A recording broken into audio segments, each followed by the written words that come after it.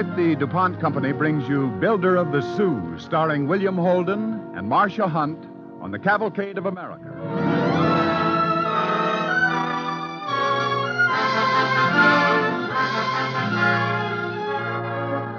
But first, here's Gane Whitman. If your ski clothes and other winter sports garments no longer shed rain and snow because the water-repellent finish came out at the cleaners, you'll appreciate the protection offered by garments made of fabric treated with DuPont Zealand Durable Water Repellent. Zealand continues to give protection, even after many washings or cleanings.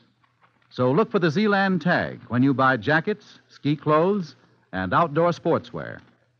Zealand is one of the DuPont Company's better things for better living through chemistry.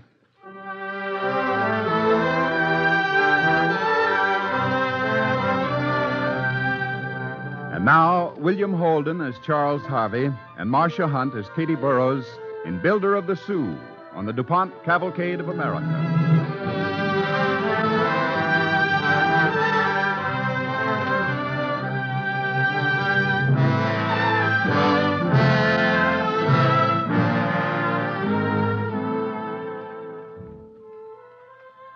Nobody today remembers my name. It's Katie Burroughs. And only a few remember Charles Harvey, the man who, more than any other in the 19th century, changed the face of America. I can still recall the first time I saw him. It was Thanksgiving Day, 1852.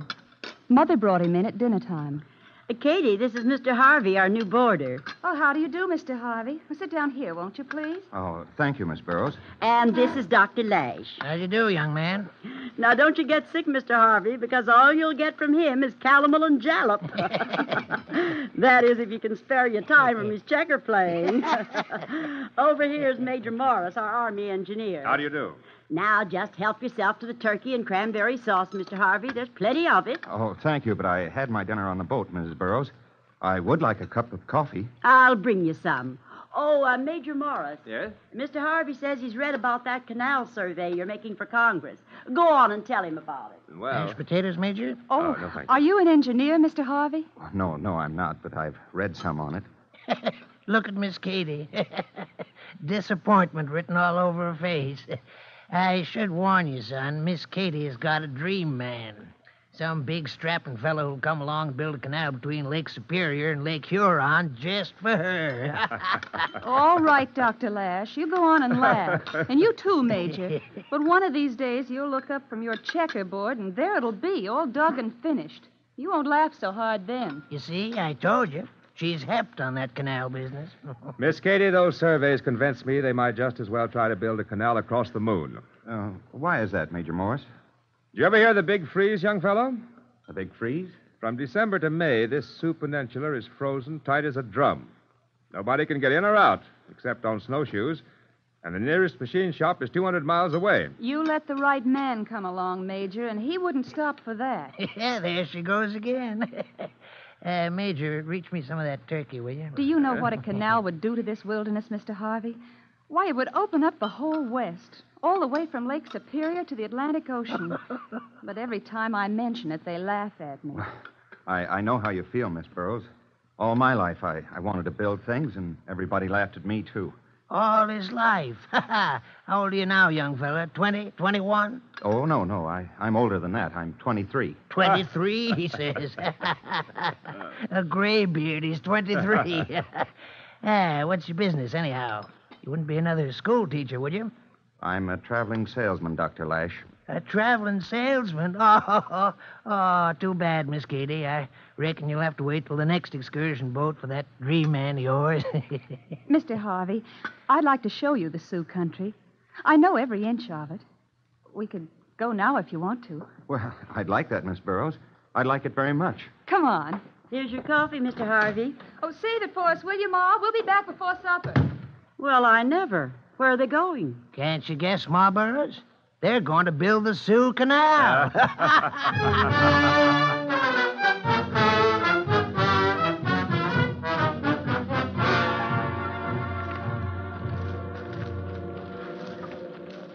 From the top of this hill, you can see the Sault Ste. Marie River and the rapids. It's only a little way up. All right, let's go. Look out for those briars.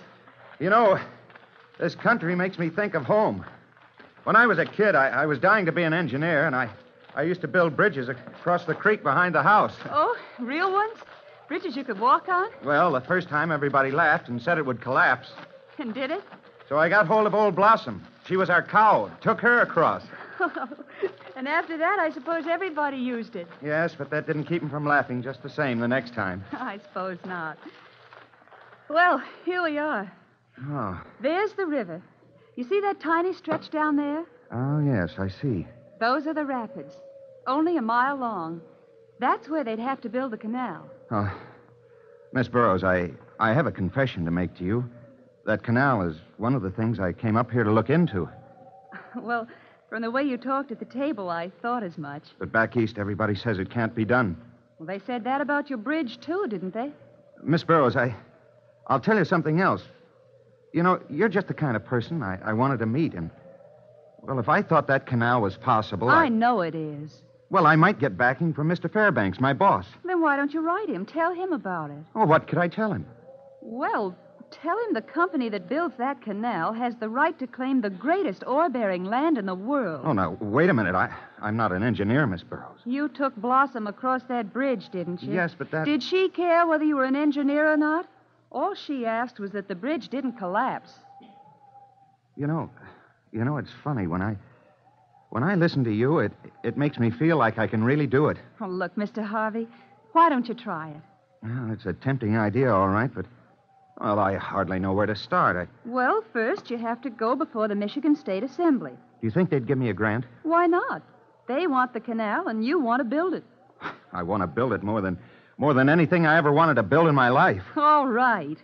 Then the next step is budgets. Will you help me with those? Of course, I'd love to. Machinery, labor, stone. Uh-oh, stone. That's a big problem. Everybody says you'll have to haul it in from the east. From the east? But there's stone right here. I'll show it to you. Look, the whole top of this hill is limestone, solid limestone. Limestone? Well, that means we can keep the budget down. Oh, this is wonderful. You don't know what it means to me. Oh, Miss Katie, you're so... Yes, Mr. Harvey? Miss Katie, I think it's going to snow. I think there's a blizzard coming. We'd better hurry home.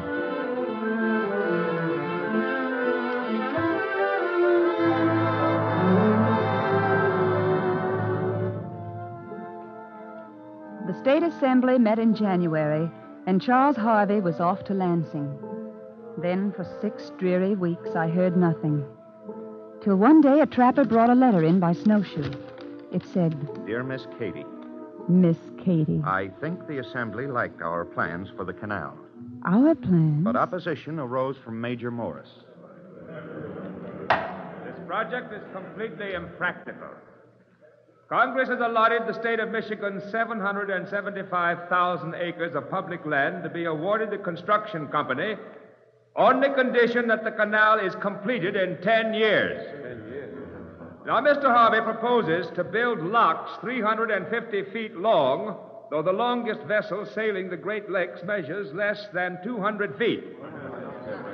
It's a pity that Mr. Harvey is not an engineer. If he were, he would know that the construction he plans would take at least 20 years. In fact, as an engineer, I don't believe he'll ever get it done. That's all I have to say. Mr. Chairman, may I... Yes, Mr. Harvey.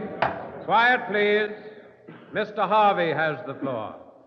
Gentlemen, I will sign a proviso that my canal must be completed within 2 years.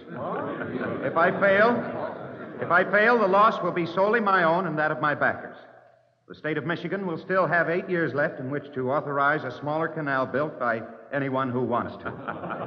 Major Morris, do you consider that fair? I suppose so, since there is no other builder at the moment. Well, then, gentlemen, if there's no objection, I propose that authorization with a 2-year proviso be granted Mr. Harvey. Objection? Mr. Harvey, the opportunity for a canal is yours. And though I don't see how you'll do it, I hope you win, my boy.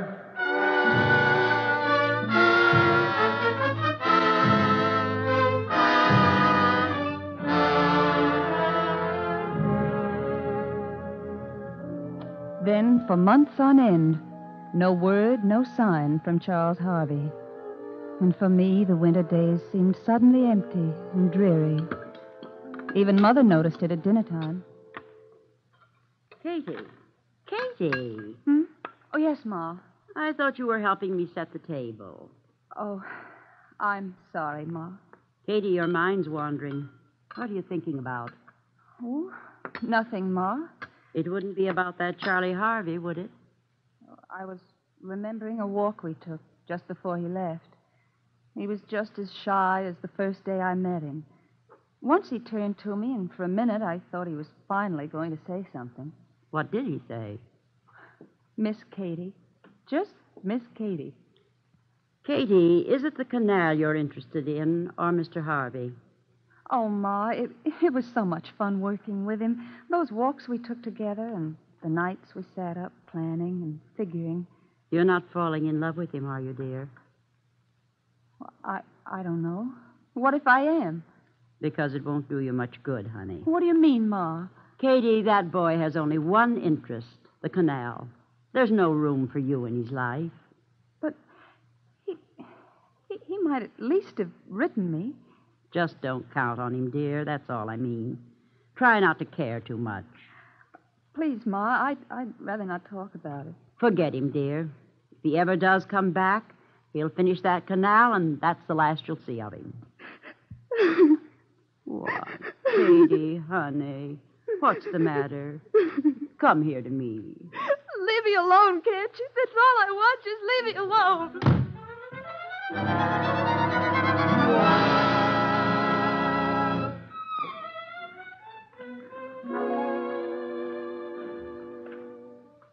Spring that year did not really come till June 1st. And that was the day Charles Harvey returned to the Sioux with the first boatload of men to build the canal. By summer, the big ditch began to creep across the face of the earth, foot by foot, a relentless race against time. One day in August, when I was down at the coffer dam... What happened? The scaffold of the coffer dam. It collapsed. Come on. Oh, no. Ira, how did it happen? Are you hurt? I'm all right. But there's somebody under those timbers. Here, you men. Lift that beam. It's Johnny Cassidy, sir. Johnny, where are you hurt? It seems to be my side, sir. Now, don't try to move. Let me see it first. I feel like I can't hardly breathe anymore. Give me your knife, Ira. I want to cut this shirt away. Right, sir. No. Katie, get Dr. Lash at once. Tell him to hurry.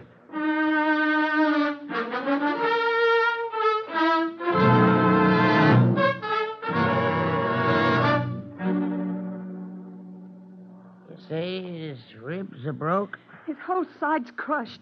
It looks awful, Dr. Lash. I think I'll move this king over here. Oh. It's your move, Ben. Watch yourself. Dr. Lash. Huh? What? Oh, please. Johnny Cassidy's in terrible pain. Oh, a little pain won't hurt a man. Go ahead, Ben. I'm waiting. But you've got to hurry. You know, Ben, ever since that traveling salesman pup came up here and started this canal, everybody's got to hurry. Listen to There was me. a time, Ben, when you could wait till the spring thaws came to stake yourself a claim of land. Now, if you don't sneak off in a roaring blizzard, you'll find somebody from the canal company's been ahead of you and stole it. Wait a minute. I don't care what you think of Mr. Harvey or me, but Johnny Cassidy's dying. Do you hear? He's dying. You've got to come and help him.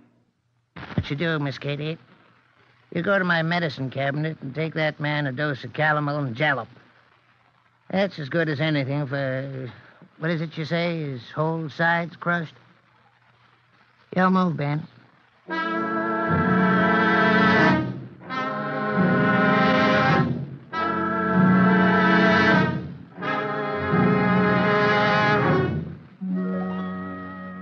You were listening to William Holden as Charles Harvey and Marcia Hunt as Katie Burrows in Builder of the Sioux on the Cavalcade of America, sponsored by the DuPont Company, maker of better things for better living through chemistry.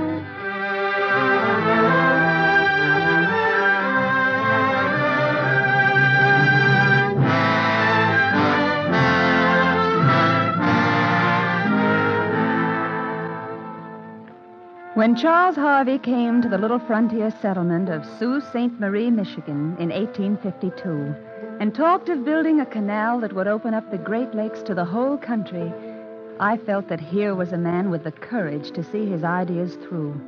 He accepted the challenge to complete the canal within 2 years.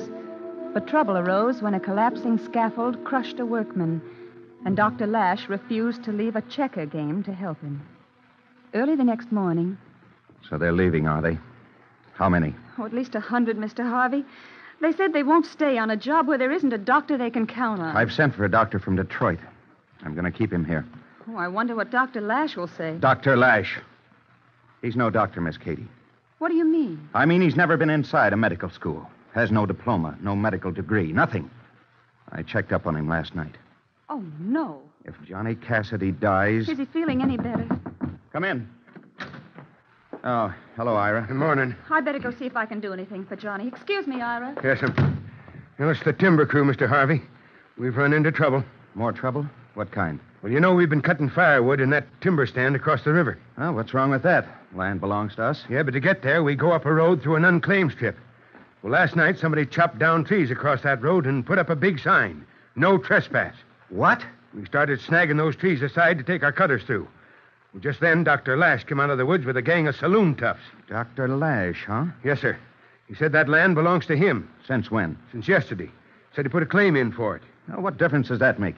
We've got the right of way through that strip. Well, I told him that, but he yelled, "You tell that salesman pup to keep his men off my land." Oh, he did he? Well, sir, I didn't want to pick no fight. We got trouble enough in this camp. Does he think I'll let a quack like Now, that... listen, Mr. Harvey. You start fighting the townspeople and you'll lose what men you have left. Mr. Harvey, Johnny Cassidy, he just died. Ira, go down to the camp and call the men together. Tell them I want to talk to them.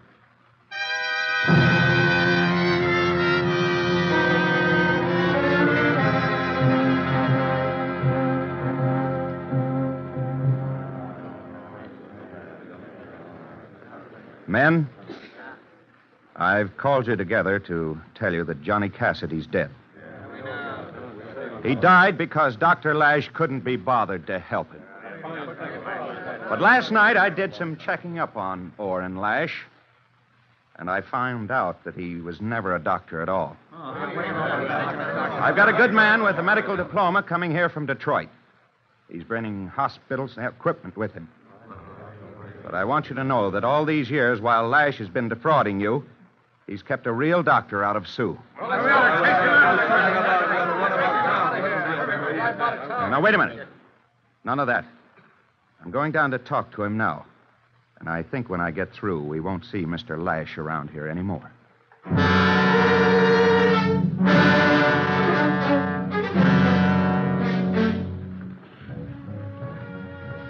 Winter came and the short days crackled with frost. Every foot of canal had to be wrenched by brute force from the frozen land. I don't know how we ever lived through that year, but by fall of 1854, the big locks were nearly finished. And in October, the canal company sent an engineer to inspect them. Harvey, who made these topographical surveys? Why, those are the original Army maps, Mr. Brooks. Major Morris made them for Congress back in 1852, I believe. Why? Well, they're wrong. Dead wrong. He must have made them at flood level. Let me see. Look there.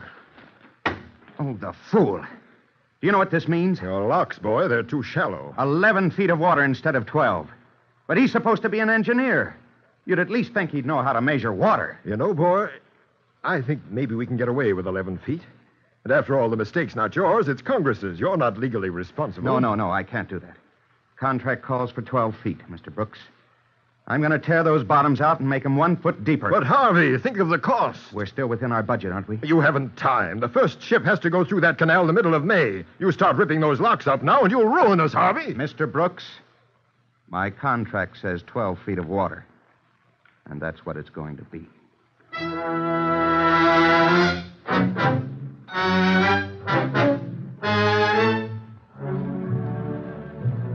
Every foot of that canal had to be deepened. In February, a diver was sent down to explore an obstruction in the lake channel. Major Morris's map showed it as a sandbar, but the diver said... Sandbar? Mr. Harvey, that's a rock ledge, 6 foot thick and an acre wide. In desperation, he set out on Slay to consult engineers in Saginaw. Harvey, the only solution we can see is another cofferdam. And that'll cost money. Lots of money. How much? At least $100,000. All right, we'll do it. When can you start? Start? Oh, not till the April thaws, Mr. Harvey. Well, how long will it take? Well, now, that's a pretty big job. An acre of 6-foot rock and 10 foot of water. I figure that'll take you at least a year.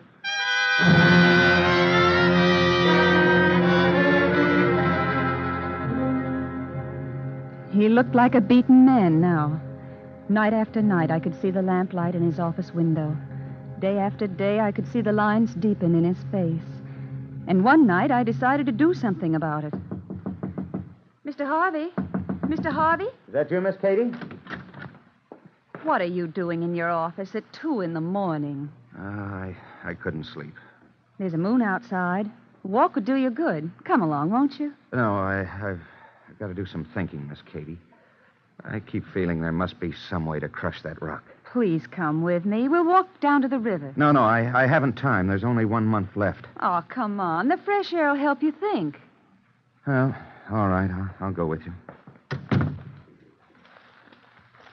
I don't know when I've seen the moon so bright. Yes, isn't it? You know, I was thinking that if we had some sort of a steam punch, like a pile driver. The wind feels so soft tonight. Yes, it is.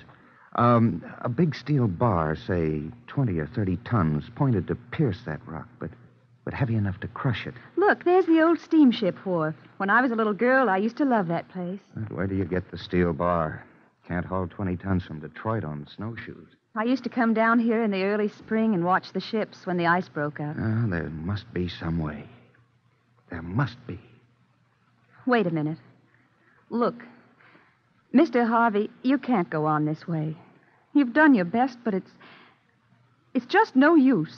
The canal is doomed. Everybody says so. For your own sake, please, give it up. I can't. I can't give it up. All right. Let's not talk about it now. Not on a night like this. It's too beautiful and quiet out here. Yes. The whole world seems to be asleep. Everybody but us. Look at that moonlight. And those boats. Just lying there, waiting for the first spring thaws. Come on, let's go down to the edge. Wait a minute. What is it? Those boats. What's the matter? Suppose we borrow their propeller shafts. Propeller shafts? Yes. The first steamer in from the east could bring them new ones. What for? I mean, lift the boats out of the ice and... What are you talking about? Steel bars to make the steam punch with. Oh, Miss Katie. Miss Katie, Yes, Charles? I can do it. I know I can. I can crush that rock.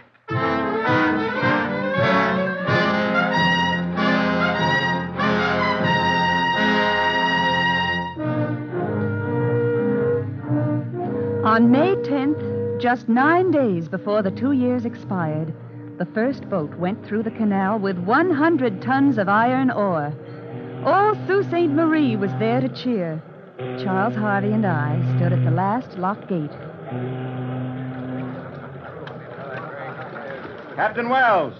Ahoy there, Captain Wells on the Illinois. Ahoy there, Mr. Harvey. How are the locks, Captain Wells? And the channel? Mr. Harvey, we sailed right through like a fish. You built a good canal, the Sioux. I built. Captain, I want you to meet the real builder of the Sioux. Oh, Katie. Yes, Charles? Come over here. Captain Wells, you know this girl, don't you? Well, sure. Everybody knows Miss Katie. Well, it won't be Miss Katie long. I want you to meet the future Mrs. Harvey.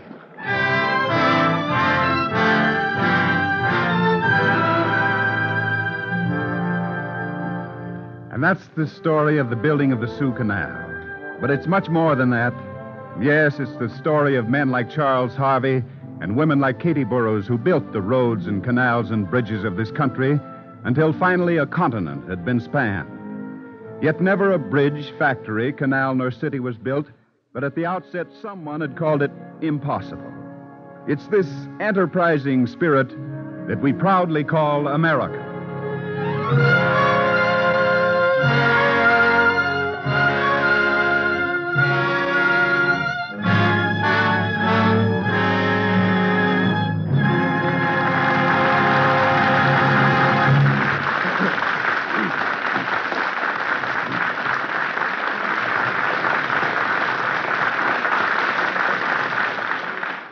And now, here's Gain Whitman.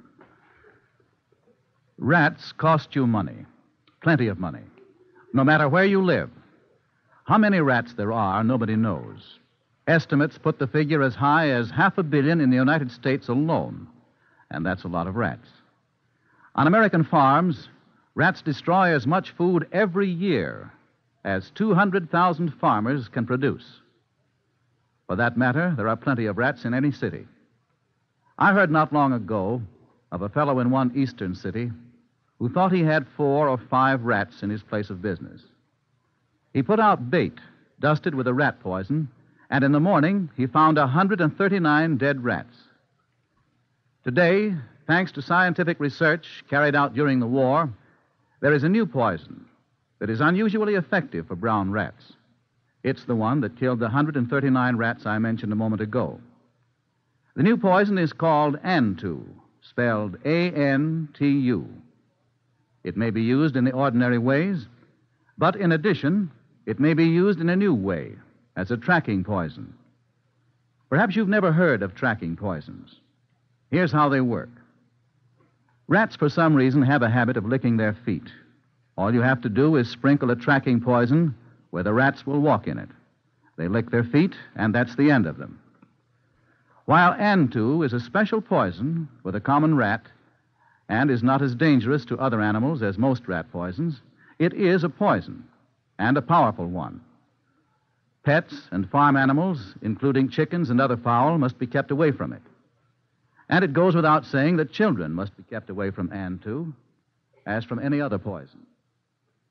The DuPont Company supplies Antu to exterminators for professional application in commercial buildings and homes, and to compounders of trademarked rat poisons. If you'd like to know more about Antu, write to the DuPont Company, Wilmington, 98, Delaware. We'll send you, free of any charge, an illustrated 12-page booklet, How to Get Rid of Rats. Remember, just write to the DuPont Company, Wilmington, 98, Delaware. Antu, alpha-naphthylurea, is one of the newest of the DuPont Company's better things for better living through chemistry.